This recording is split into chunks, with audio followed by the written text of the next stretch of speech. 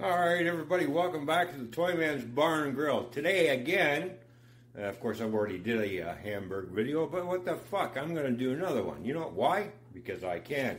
And as you can see, I had my haircut done today. Look at that, yeah, I got a nice and cut and short. I just got to get rid of this gray shit, you know what I mean? Like, I ain't fucking old. Guess what? I'm living life to the fullest. I don't give a fuck. Alright, back to my fucking hamburger shit. Welcome back when it's time to mix everything together. Right now is what I'm going to show you and flip the camera right around. Hopefully this works. Hey, what the hell? What do you know it works? I got the hamburger mixture there. We've got some maple bacon all diced up and ready to go, which is going to go right in here. I've got some onion and actually some garlic that I pulled out of the dill pickle jar and diced up too, so I've got some of that. We're also going to add 1 egg to hold everything together. And then maybe 2 or 3 teaspoons of Bullseye Guinness barbecue sauce. Of course, Guinness, you know, just like the beer. And then we're going to add some Greek spice, roasted garlic and pepper, some Cajun, of course, just to, you know, give it a little bit of heat. We're also going to do the Italiano spice as well. So I'm going to start mixing this up, and then we'll come back after it's all mixed up. Alright, we're back. So basically is what I've done. I've already got the mixture already started. I haven't added any Guinness or the egg yet, but you can see all the spices are in there. So I used a spoon, one of these spoons, a teaspoon. I put in 1 teaspoon of Italian, 1 teaspoon of roasted garlic, 2 teaspoons of Cajun, and 1 teaspoon of Greek so far. Now is what I'm going to do is crack this egg open, and then I'm going to put in 3 tablespoons of the Guinness barbecue sauce and mix it up. And then we'll come back to see how the mixture looks. Alright, we're back. So I just got done mixing everything up, and look at that, eh? Like 3 tablespoons of barbecue sauce, 1 egg. That's going to hold everything together. And of course, I'm going to add just a little more Cajun. Why? Because I can. Because I just want a little bit more. So I'm just going to sprinkle a little bit more. And that should be enough. And then just a wee bit more Italian spice. Just a little sprinkle. Good enough. A little more sprinkle of the roasted garlic and pepper. Just a wee bit more. Not a whole lot. That's enough. And of course a little bit more of the Greek spice. In we go. Alright, so I'm going to mix that up. Then I'll start making the patties. And you can see that bowl is full of bacon. I'm going to mix this up and have a look at how much bacon is actually in there. And I might add the rest of it, and I might not. But when you add bacon in with your hamburger mixture and stuff when it cooks, you're going to get that, and especially when you use maple bacon, you're going to get that flavor all through the meat, which is going to come out really, really nice. So, alright, we'll be back in a bit. Alright everyone, we're back. So, out of 1 pound of hamburger, I got 4 burgers, okay? So I make my burgers nice and thick. And I like thick burgers. And there's the rest of the burgers already made. And you can see all the onion and bacon all through that. You know, there's some roast, and there's some dilled garlic in there too as well. So it's going to be good. All the spices that are in there. All the spices that I use. The Italian. The roasted garlic. The Cajun. The Greek. And of course, you know, the good old Bullseye Guinness barbecue sauce. And then, of course, you know, well, oh, sorry, that's for me to drink, my bad. Anyways, plus an egg. Plus, I've cooked up 1 pound of fucking bacon, too. So there we go. And this is the bacon that's left over, which I'm planning on to use tomorrow for when I make myself a toasted Western sandwich. Anyways, this is how the burgers are looking. We're going to go out and fire up that freaking grill.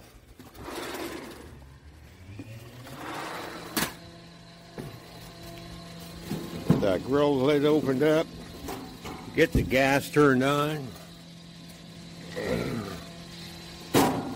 let the gas build up for a bit, and then we're going to go poof.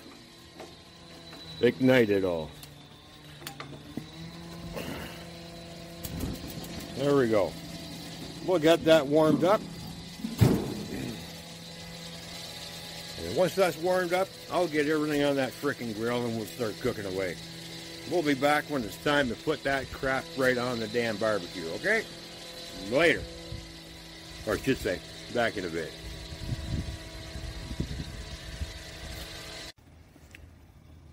Alright everyone, I just got done putting the burgers on the grill. We're going to cook these at a very low heat. You can see how low the heat is. I'm going to leave the lid open for a little bit just to get these started. And then I'll start flipping them over, close the lid, get them cooked up. And of course I'll also be cooking a jumbo wiener on here as well. But these will take longer to cook because I like to cook everything slow.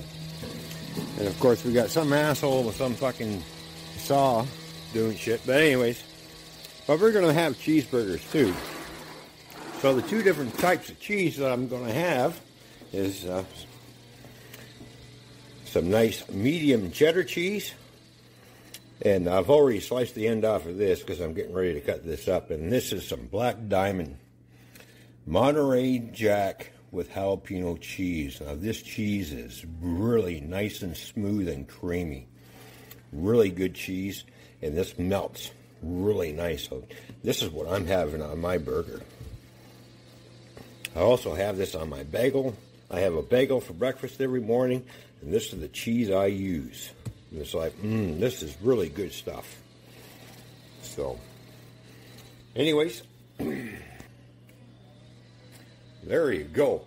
We'll be back in a little bit when it's almost time to serve. Oh yeah, by the way, did I forget to say that we are having some potato salad along with it. And then, of course, the maple bacon is in the potato salad along with other good stuff. So, good side dish for cheeseburgers.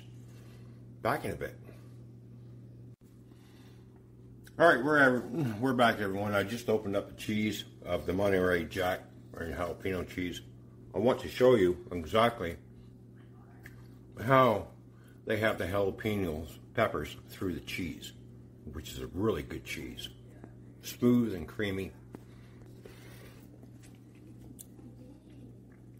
So here's the white cheese. As you can see, all the jalapeno peppers are all the way through it. And of course, I got myself a chunk all the way through it. And this is a really nice cheese to eat. And it melts nicely too, as well. You can see I've got all my pieces cut for my burger. I've got all the pieces cut up for the people who want just cheddar cheese, and this is a medium cheddar cheese that I use, which is really nice. Excuse me for sniffling, but this is phenomenal cheese. So if you ever want to go out and buy some good cheese, there we go. Look at that. Black Diamond Monterey Jack with jalapeno peppers in it. Really good cheese. Nice and smooth and creamy. Alright, that's enough of the cheese talk. We're going to go back out and check on the burgers. Because I did close the lid.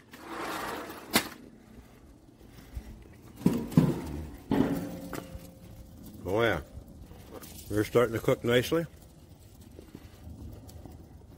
Now I'm just going to check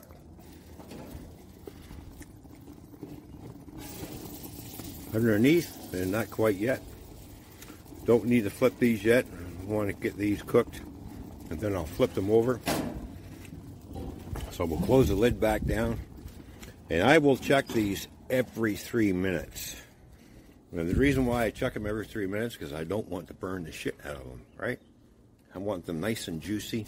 I want all the flavor there. And I don't cook them well done. I cook them medium rare to medium well. So that's how I do my shit, okay? So I'm going to go back in and grab another beer, and watch my burgers. Back in a little bit, people. Alright everyone, we're back just in time to flip the burgers.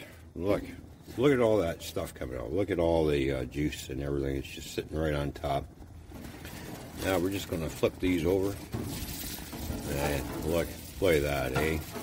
Like real nice. Flip them over. See how everything is held together with the egg, with the barbecue sauce, and everything.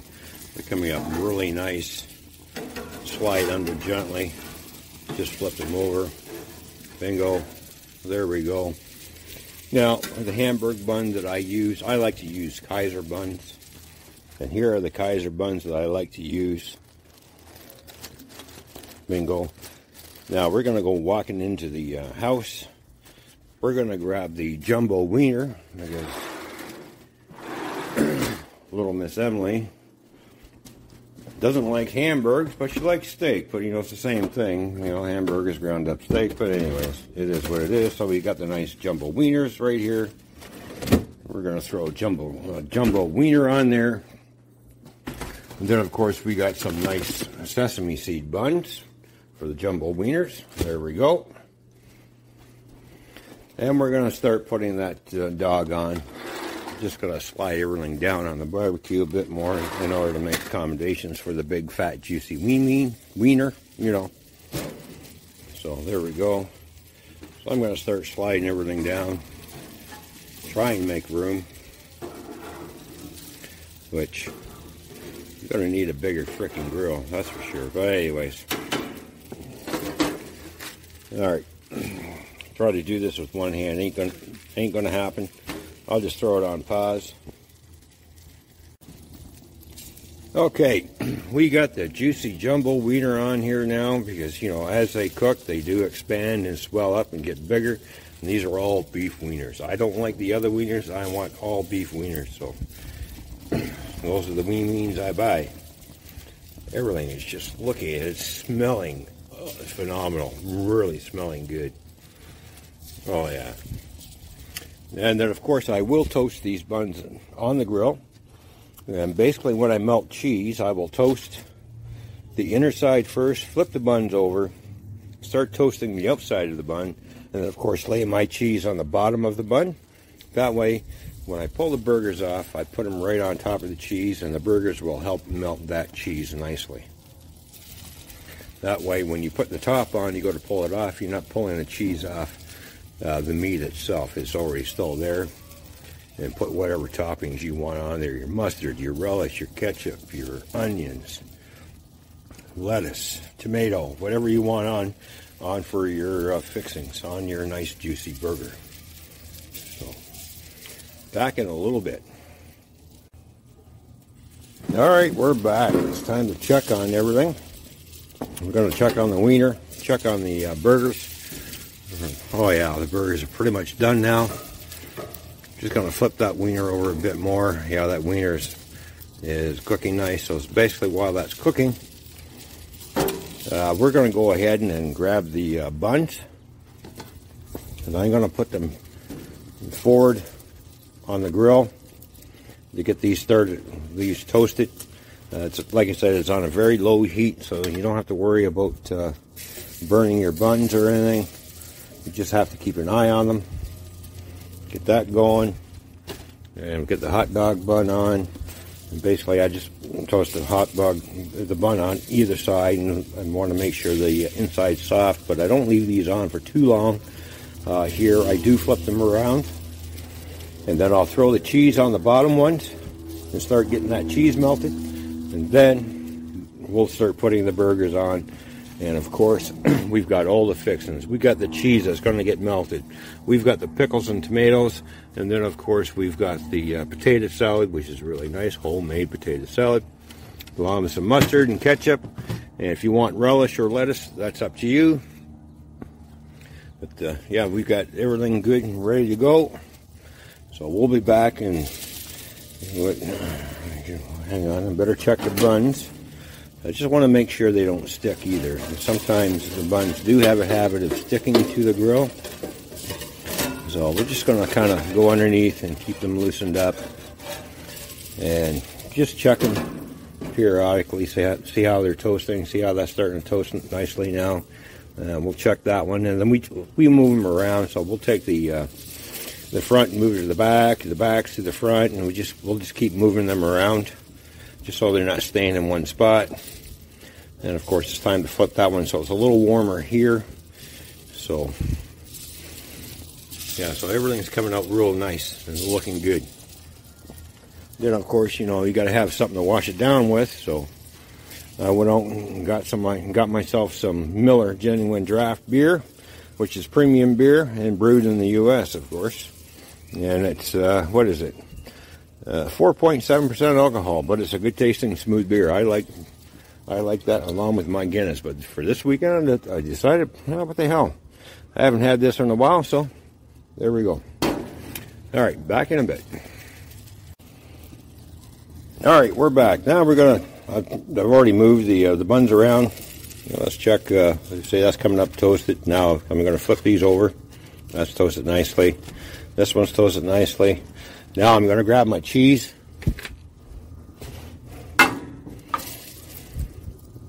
And basically put the cheese right on the bottom. Close the lid for a little bit. Get that cheese started to melt right in the middle. And of course, myself, I'm a cheese lover, so I like lots of cheese on my burgers. So there we go. And we're going to make room for the last piece of cheese. And that's pretty much done. And then we're going to check the dog. The dog's looking good. It's starting to split. Dog is cooking nicely. The burgers are cooking nicely. So yeah, it's almost time for bon appetit, everyone. So we'll be back when it's time to serve it. All right, everyone, it's time to serve up the food. This way you can see how the cheese is starting to melt nicely, just like that. The barbecue is now off. And Emily, come here with your plate, please, so I can give you your hot dog. I'm going to try and do this one-handed, so you will have to hold your bun open in order for me to insert your wiener. Hold the bun open. Put the bun in. Yep, just hold that open. There we go. There's your bun. There we go. There's your hot dog. Now all I'm going to do is just put the burger right on top of that cheese, just like that, and it's going to help melt it even more. And if I can have a small plate for the other two patties, that'll be great. Because you're only going to be able to eat one of these. Well, I know I will anyways. So there's that one. There's that one. And we're just going to slide that off. Put it on the plate. Slide that one off. I think that one's yours. Put it on the cheese on it. They both like that. Put on the plate.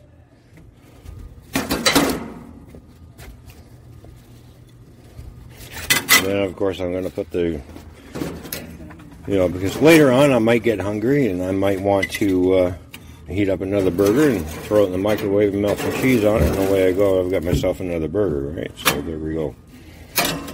So that can go inside the house.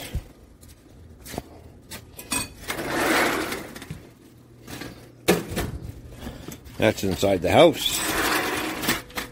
And then of course now I'm going to put all the fixings on mine. So this is what I mean by putting the cheese on the bottom and the patty on top. So that way when you take the lid, it's not pulling the cheese and stuff off.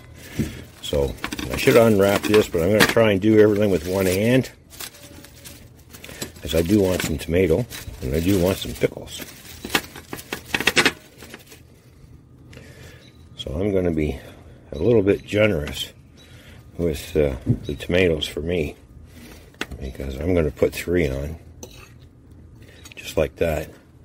And of course I love pickles too, so got to throw that. You got to have the pickles on your cheeseburger.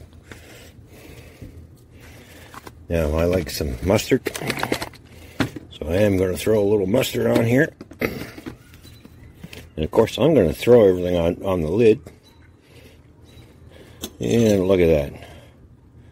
There we go. And then I'm going to throw some ketchup on. And of course, give myself some nice potato salad. And do the one-handed thing for now. And whoa, yeah, look at that. Got to have that ketchup on there. And then, of course, I'll move this stuff out of my way. Bring that nice potato salad in here. And put that right on the plate like that. Gotta have some potato salad with my burger. So there's a nice little meal right there. And we're gonna throw that right back on top. And don't forget, we need something to wash it down with. So there we go. I got a fresh beer. All right. Yeah, pick this. Oh, look at that. This is what happens when you try and have a burger this size and try to do it one-handed. Try and pick the damn thing up without... Like, look how thick that thing is, right? Hey, look at that.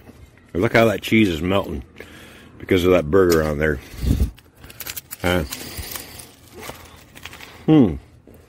Damn, look at that. That is so good. You can taste the barbecue sauce, the bacon, and all the spices through there. You bite into that burger, your mouth is going to have a party. It's a party in your mouth. And and the potato salad's got all kinds of nice spices into it as well. So, very good. So yeah. Well, I'm going to flip the camera around. And how y'all doing? I'm going to eat.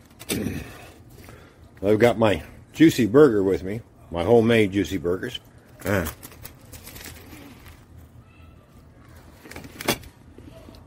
Very, very, very good.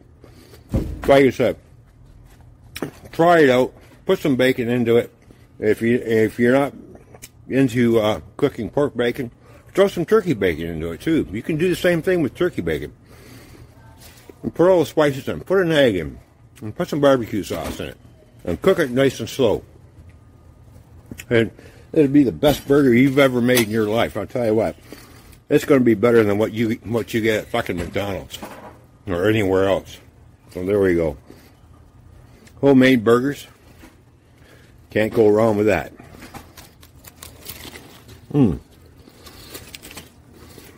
Very nice, good. I wish you all could taste this. Right, so thanks for tuning in.